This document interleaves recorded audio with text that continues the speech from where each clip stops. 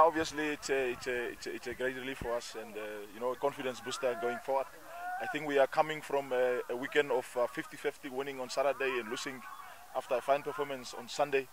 Look, 3 points at the moment is all that matters, because in terms of recovery for the players, you know, it's a massive strain on the players.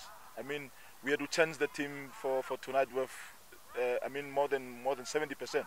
And you can see, you know, it's an organizational problem. We cannot complain. We need to just push on. But coming back to the game itself, I think it was not the best of games. It was a scrappy type of a game. But I think all in all, I think we as Orlando Pirates control the matters on the field of play. Coming back to the second half, I think we made a couple of substitutions, tactical changes, which give us a boost. And then we started to get more of the ball, and then we are starting to create opportunities. And as a result, out of our pressure, the penalty came, and then we scored, and finally we are happy we won 1-0. Any further plans from here on?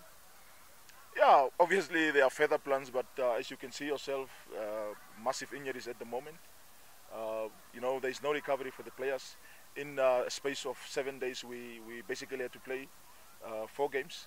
We will have recovery tomorrow, and then on Friday we play Civics again.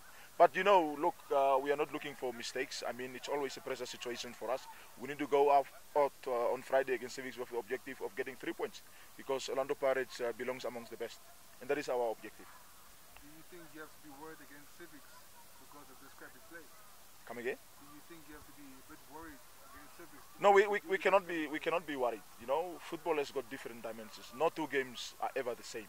And then look, from the perspective against Civics, some of the players that we rested, they need to come back and play against Civics. So that's the depth, kind of a depth that we had at the moment, and then a bit of rotation to keep the players fresh. But I can assure you, we'll give Civics a different game.